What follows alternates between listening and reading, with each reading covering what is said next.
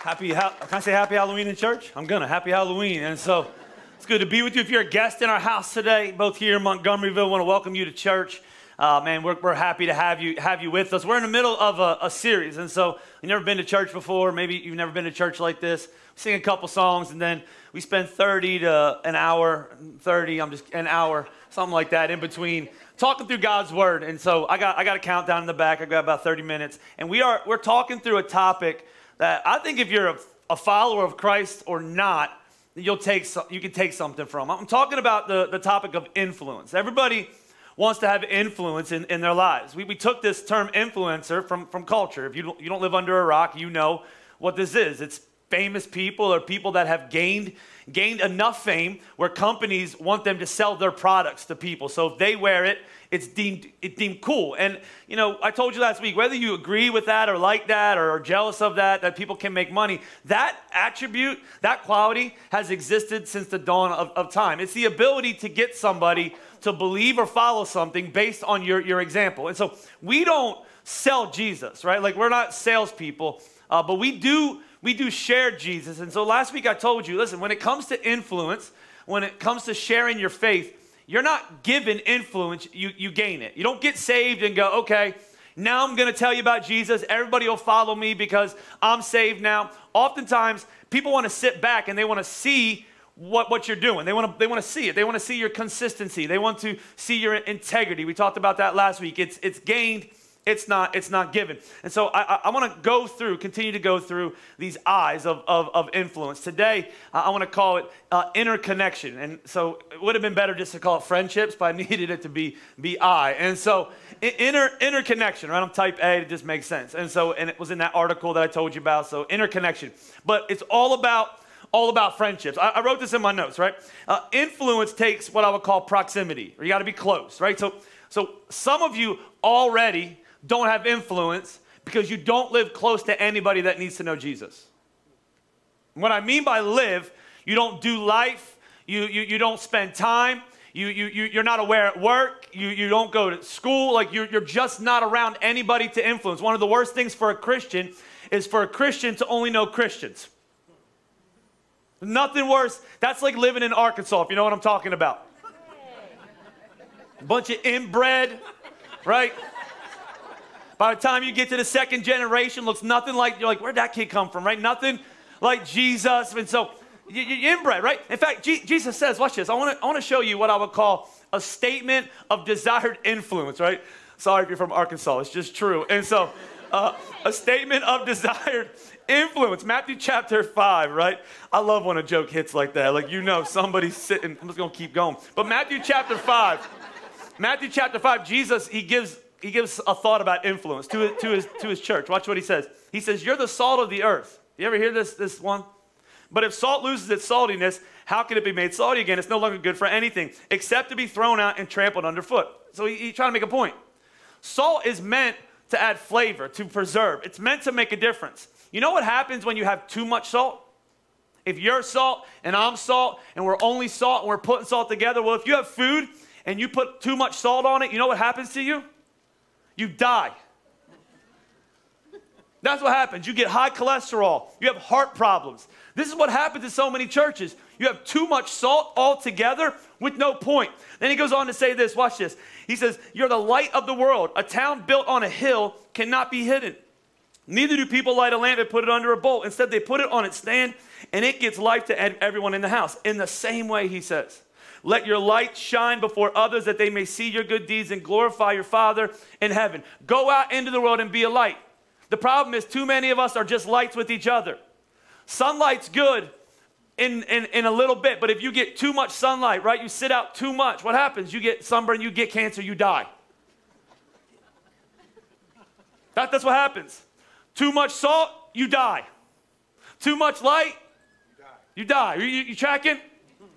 Too much church, too much hanging out with only church people, too much talking Christianese, too much talking about how bad the world is, too much isolation.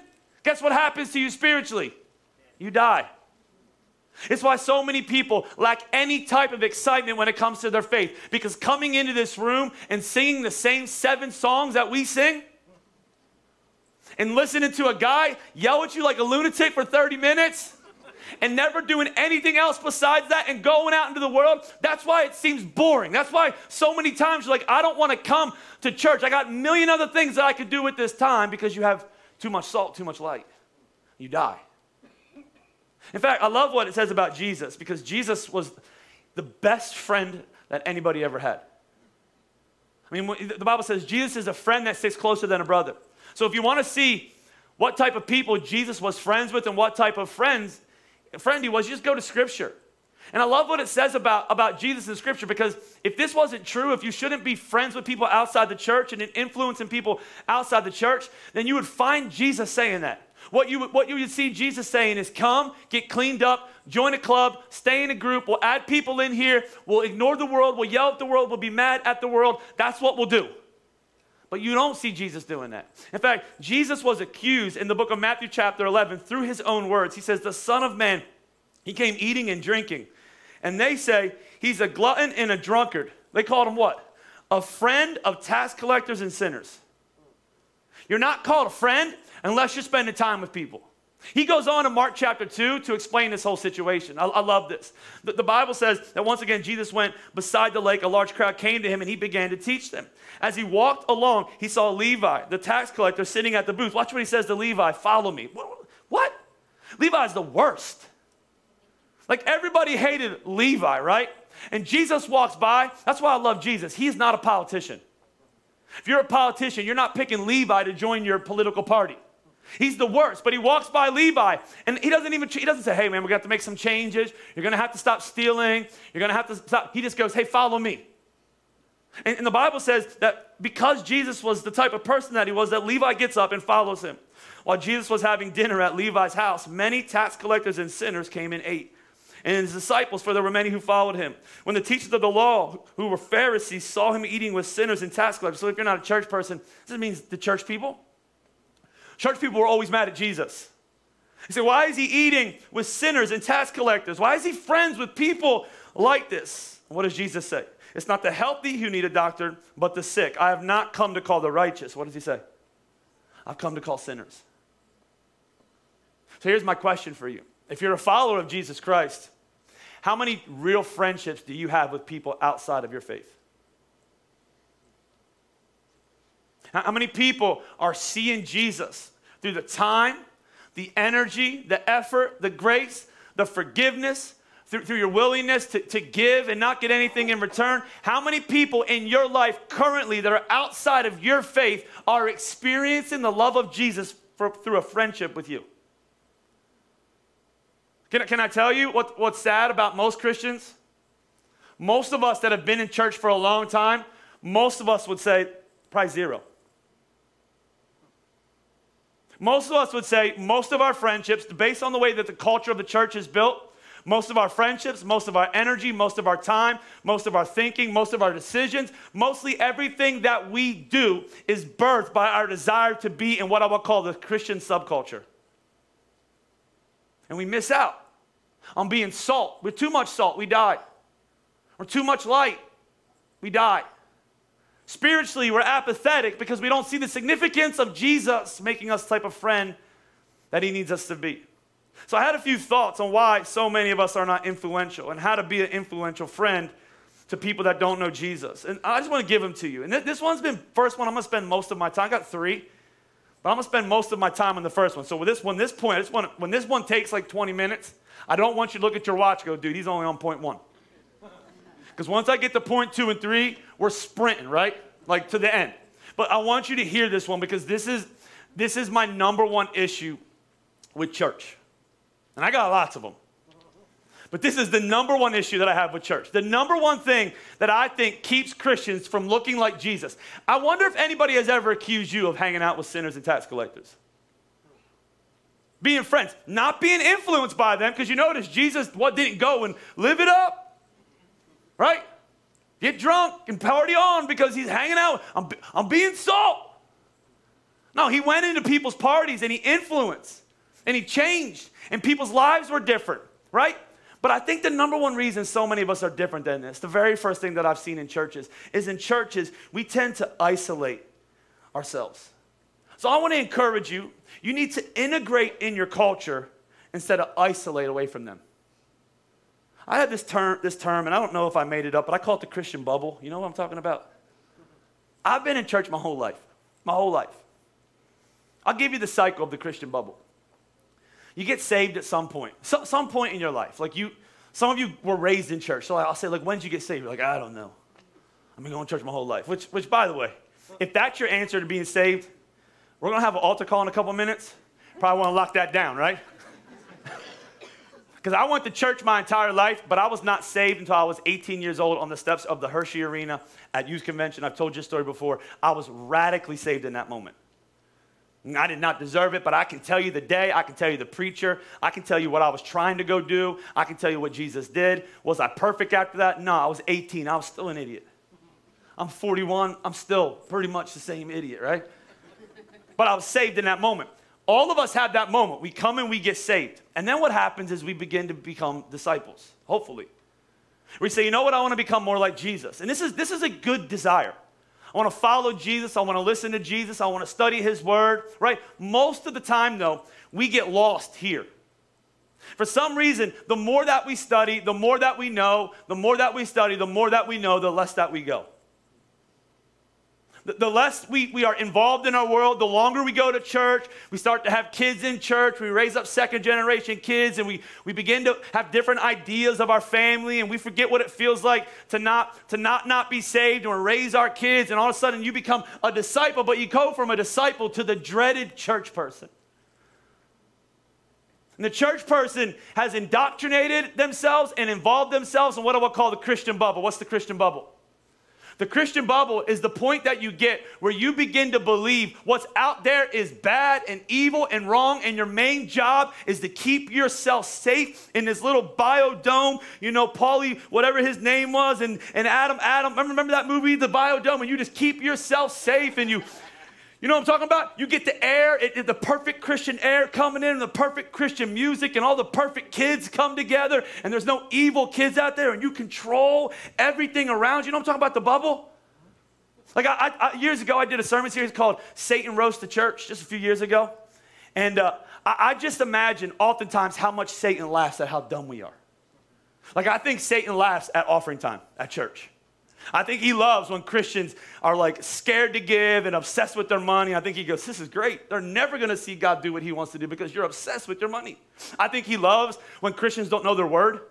So he sends them something that's so easy for God's word to take care of, and they stress out and they freak out because they never read their Bible, but they know all sorts of other things they probably shouldn't know about the earth. And I think he loves that. I think he loves the bubble. I think he loves when we begin to talk about the world as if we're not supposed to love them.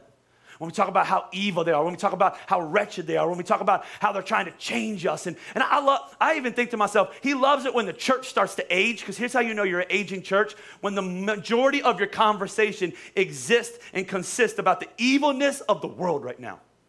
That's what old people do. You know what I'm talking about? Every generation that's come, the world is falling apart. No, you're just dying, right? I'm dying now, and so now I know, I'm aware. When you're a kid, you don't give a crap. You're just going, right? But when you get older, you're dying, and so the world is evil, and it's falling apart, and you start to indoctrinate in the Christian bubble with Christian friends, Christian influences, Christian music, Christian theme parks, Christian nights, Christian worship, like all this Christian thing, Christian T-shirts. You know what I'm talking about? When I was a kid, I had a shirt that said, "If in case of rapture, you can have my shirt." Nothing says you're a dork like wearing that. I remember I got edgier when I was 13 years old, and my mom and dad, there was this one shirt at the Christian bookstore. It was called Hackman's, the Christian bookstore. And so the Christian Barnes and Nobles. And it said, God's last name is not damn on it. And I was like, can I get that? And I'll be a light to my school. Really what I was thinking is, I get to wear a curse word on my shirt, right? And you just have this culture. And then you almost don't even know how to relate to people outside the bubble.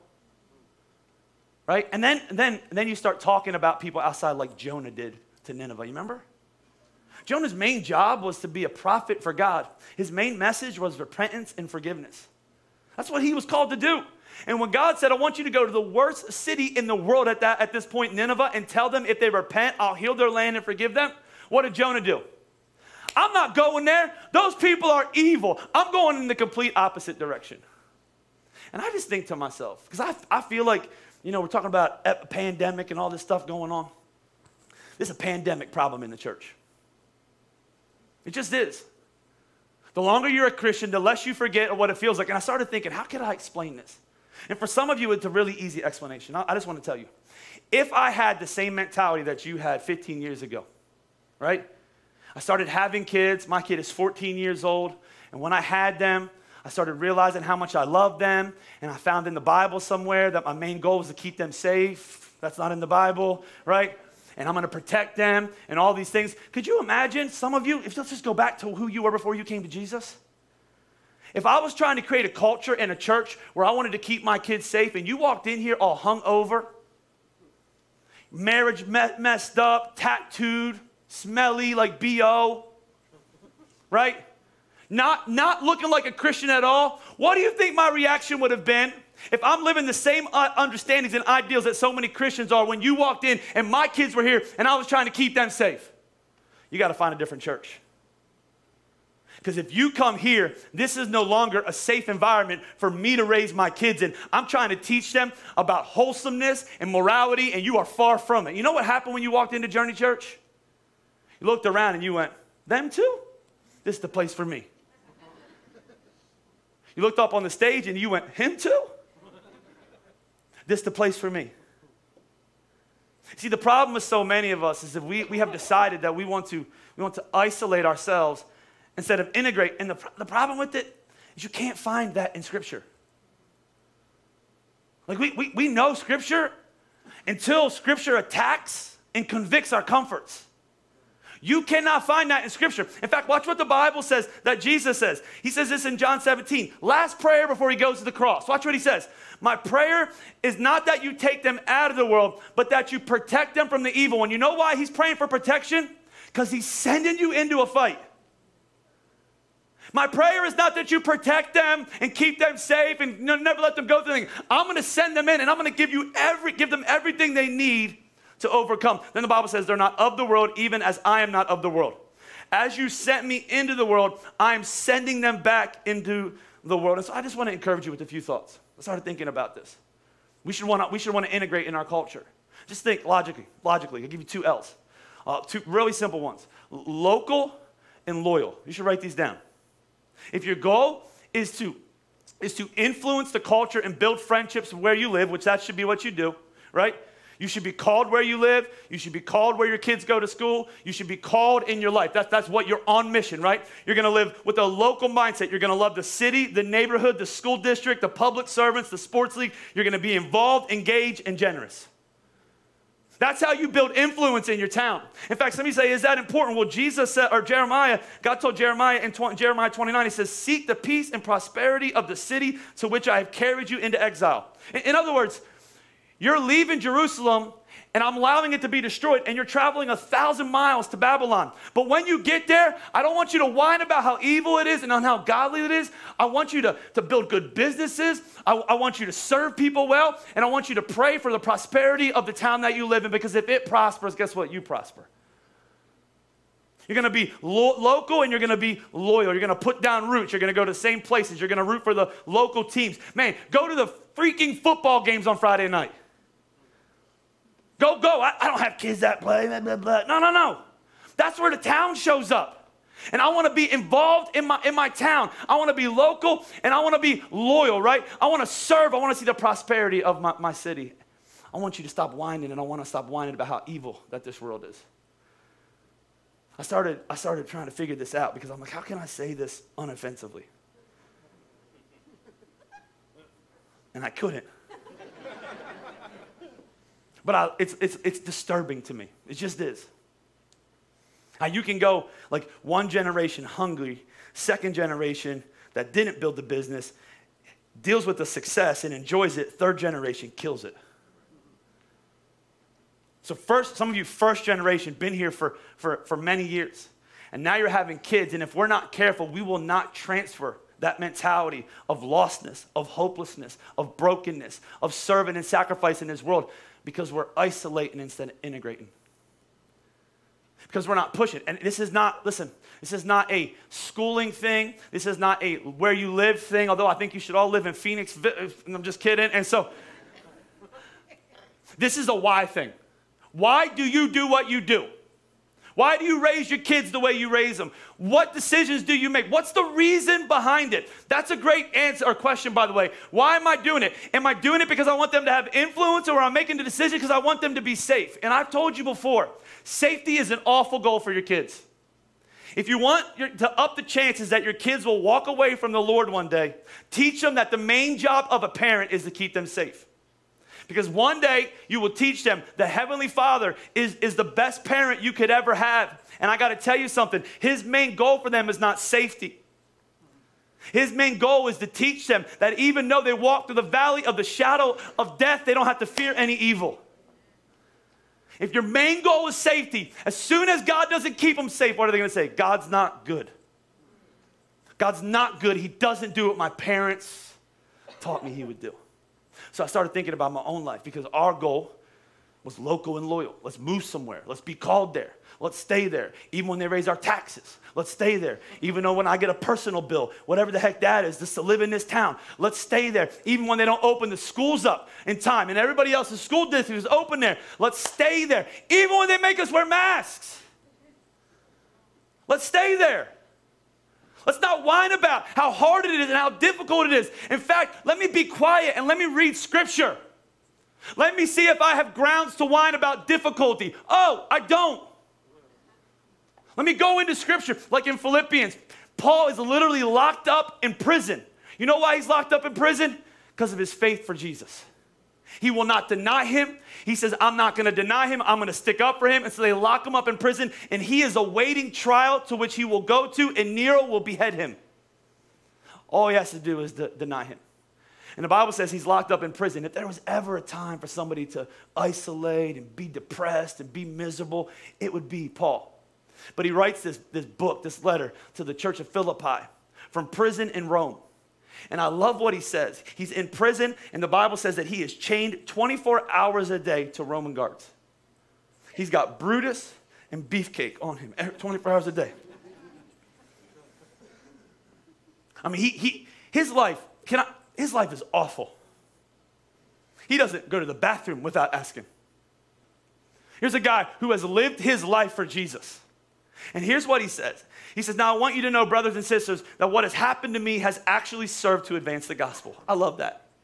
He says, as a result, it has become clear throughout the whole palace guard to everyone else that I am in chains for who? Who's it becoming clear to, by the way? Well, if you go all the way to Philippians chapter 4, the Bible says, all God's people here send you greetings, especially those who belong to whose household? Caesar's. The dude that's about to kill him, the guards that work for him. He says, I've been chained to them day in and day out. And instead of me whining about how I'm chained to them, my perspective's been changed and they're chained to me. Whoa! Like, instead of you looking and going, it's so hard, I'm chained to difficulty, my kids are chained to this, blah, blah, blah. Instead, what if I said, guess what? Phoenixville chained to my kids. My kids are a problem for the brokenness in Phoenixville. My kids are going to love and serve and influence. What if instead of us always being chained to difficulty, what if difficulty was chained to us? We're going to integrate, not isolate. Number two, let me just give you two more real quick. We're going to go real fast now. We're going to be a friend, not just friendly. So here's the problem. So many times in church, integration, right, instead of isolation, is like this drive-by thing, right? So when I was a kid, they had this thing called servant evangelism. And you know what servant evangelism was? You figure out what the community's doing, and you go serve in what I would call drive-by Jesus, right? So you give an hour of your time, you put your shirts on from your church, you know what I'm talking about? We get waters maybe, you wrap the waters with the JRNY.Church logo, you pass them out, you come back to church, we'll do this, maybe you give them a pamphlet, we're giving a free drawing away at church, we're giving a ski-doo away next week. If you come, first 16 people, get my second-born child, whatever. And so, and it's like this drive-by fasting where it's like you're being friendly, but you're not building friendships. See, because integration, the problem with integration is it shifts and changes your entire life. That's the problem. Living and being consistent locally and loyal, it shifts your decisions. It shifts in the way you make decisions for your family. It shifts. And the problem is most of us don't want to invest the time that is needed to build real friendships. So what do? We're going to be friendly. And that's not a bad thing. I'm going to pay for somebody's lunch. I'm going to wave to somebody today, be nice. I'm going to let them go in front of me. I'm going to, let's hold the door open for somebody. I'm going to be kind. And being friendly is a good thing, but being friendly, being a friend is different. And the Bible implies that Jesus it didn't say he was friendly with sinners. That would be different. That would be like when Jesus walks by and he doesn't strike them down. See their sin, strike them down. Woman caught in adultery, kill her. Woman at the well, get rid of her. Demon-possessed man, cast them off. The Bible implies that he's friends with sinners. That means he sees people, he sits with people, he talks with people, he listens to people, he hangs out with them, he goes to their houses, he eats with them. That was significant, by the way, because in that culture, who you ate with, that was a signal of who you accepted. That's why they hated when Jesus ate with the partiers, with the tax collectors, with the sinners, because in essence, Jesus was saying, I accept you. I accept you. I'm friends with you. And the problem with so many of us is we don't take the time. We just don't. Because I got to tell you, when you're friends with somebody outside the church, even friends inside the church, but what I found in my own life is frustrating. It's disappointing sometimes. Sometimes it's confusing. Sometimes somebody talks to me about their life, and I've been a Christian for so long, and they're going through something, and I'm like, let's Google Dr. Phil for a second to see. And sometimes I just don't have time. Yeah, you just don't have. It's just time consuming. And I want to encourage you, shift your life, shift the focus of your life. Your focus of your life should be relationships. At the end of your life, that's all you have. You're influenced through relationships. You're not going to worry. You're not going to talk about your house. You're not going to talk about your cars. You're not going to talk about all the things you spent your money on. It's going to be about your relationships. So you're going to be a friend. And the last one, I just want to encourage you with this thought. When you do look at somebody who's far from Christ, see a person, not a project. See a person, not a project. Because here's what we'll do. Then we'll stop and we'll try to tell them about Jesus, and we want them to change overnight. Hey, let me tell you about Jesus. Every conversation will just lead into Jesus, right? We'll just weave back in, and it's not even. It's like out of place. It's awkward, right? And why? Because we see a project. We're like Jehovah's Witness car salesman, right? You ever talk to a Jehovah's Witness? You realize no matter what you say, they have a response because they've practiced. This is the way the conversation is going to go. Here's how you're going to steer it. They're going to say this. Boom, you're going to hit them with that. Right? You ever want to mess with Jehovah's Witness? Google that conversation and then throw something in that completely confuses them. Because listen, people are people, not projects. And here's what I found out in my own life. I'm going to see people like Jesus sees them, and I'm going to love people the way Jesus loves them, and I'm going to let him change them. I'm going to share the gospel through my life, not just through my conversation. But you don't get that. You don't get those moments. You don't get those opportunities until you spend the time to build real friendships, until you get out. Listen, saddest thing in the world is for your only good friends to be people that go to this church. That is sad. The saddest thing in the world is for you not to spend time with people outside the church, telling them about Jesus, not with your words, but through your life. Let them see Jesus. Best thing, I'm going to tell you what the best thing is. Of all of my years, the most emotional moments of this church for me have been when I've stood at the baptism and I baptized a neighbor, or I baptized a mechanic, or whatever.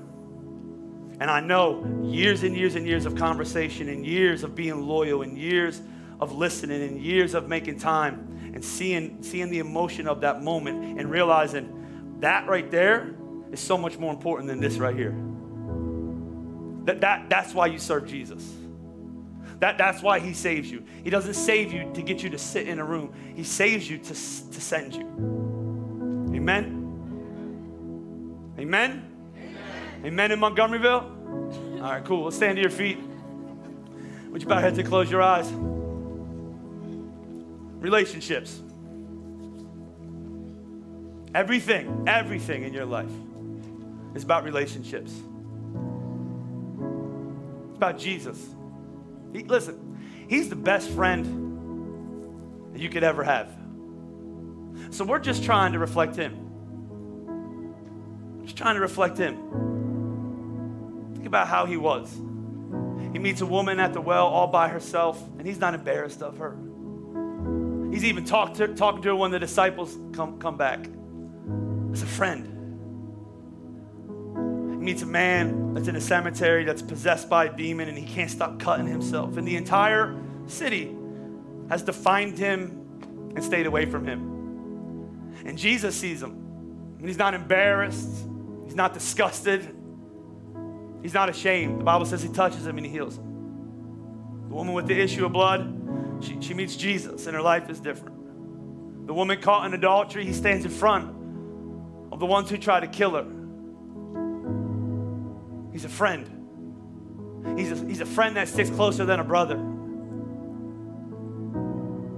And he's here. And some of you, this is where this starts. So I've talked to Christians about loving people like Jesus, but the truth is the star of the day is Jesus and his love and his grace. That's why we're here. That's why we sing. That's why we serve. It's why we give. It's Jesus. And our hope and our prayer is every week that somebody, maybe just like you, in Montgomeryville, somebody like you, would walk into this room and through worship, through the word, through the hands and feet of people who have served, through the kids, that your kids being dropped off, through those teammates that are watching, that you would feel God's love for you. That you would begin to have your heart softened. Some of your hearts have been so hardened to God. It's hardened because of your issues of your past and things that have been said to you, and you've said to yourself, if there was a God that loved me, he would never let this go on. But something's shifted in your spirit. Something's being softened. That's the presence of God. That's his power. And you can feel it. So I remember I did. My heart was beating almost out of my chest. And I could feel God's voice. I didn't hear him, but I felt him. And I knew in that moment, even though I grew up in church, I didn't know him and I wanted to.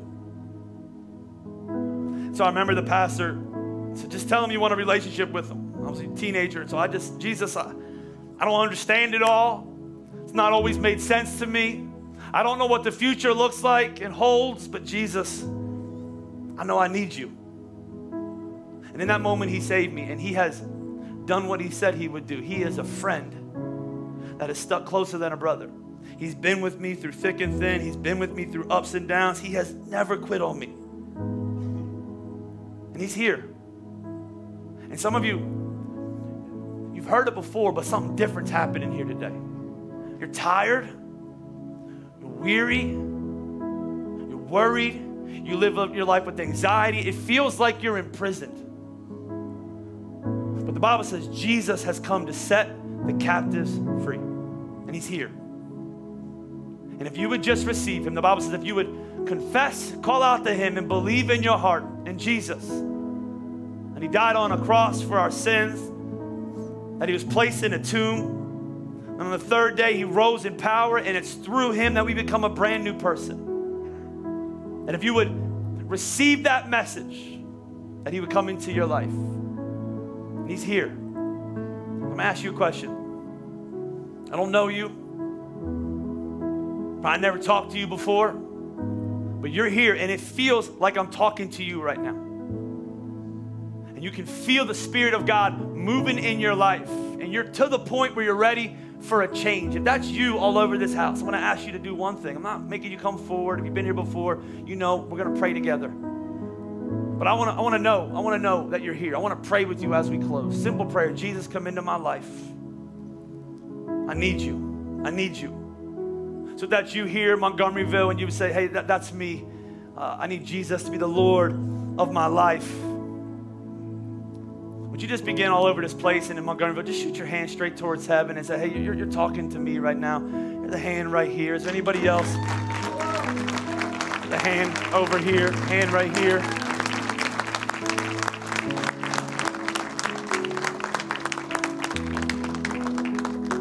I want you to do all over this place. I just want you to begin to pray. If you're a Christian, would you just pray for this moment? If you're in Montgomeryville, just pray for this moment. Maybe you're not a praying person. You just talk to Jesus like he's your friend. Jesus, come into my life right now. Here I am. I don't want to live my life anymore without you. I've tried and I've failed. So Lord, would you come in and would you do what you do? Would you heal? Would you change? Would you save? Would you transform? Father, would your voice begin to fill our heads, your voice of love, your voice of comfort, your voice of compassion? Would the voice of the enemy, the one that lies to us, the one that's filled with shame and condemnation and tells us we can never change, Lord, would that voice be silenced? And would we leave this place a brand new person? Joy right now is filling them. The Bible talks about this peace that surpasses all understanding. Lord, it's filling their life right now. Jesus, we thank you for what you've done, for what you continue to do. We love you. Lord, as we leave this place, Lord, we just want to continue to be people of influence. That's why the church is here. We're not here to come to a room, and Father, this is the extent of what we do, but Lord, we get filled up so we can be sent out. And Lord, we leave this place with the fire of the Lord burning inside of us. Every interaction is an opportunity. Every encounter is an opportunity. Lord, we want to build real friendships with this world. We want to show them your love, your compassion, your grace, your patience. Lord, thank you for all that you've done and all that you continue to do. In Jesus' name we pray. One more time, church. Would you shout amen for me? Hey, before you go, we want you to know you are the reason we stream our service. If you joined us for your first or second time, fill out an online info card so we can meet you, answer any questions you might have, and help you get connected with a JRNY campus near you. Or if you gave your life to Jesus today, we would love to equip you with resources to help you with your new faith. If you don't live near a JRNY campus, we would love to connect you with a church in your area. Church Online is a great way for us to share our faith with our friends and learn about God's love. But we know nothing can replace being a part of your local church family. In fact, God calls us to come together to serve others, grow in our faith, and help introduce people to Jesus. So send us a message. We'd love to help you find a church near you. Have a great rest of your week. We look forward to seeing you soon.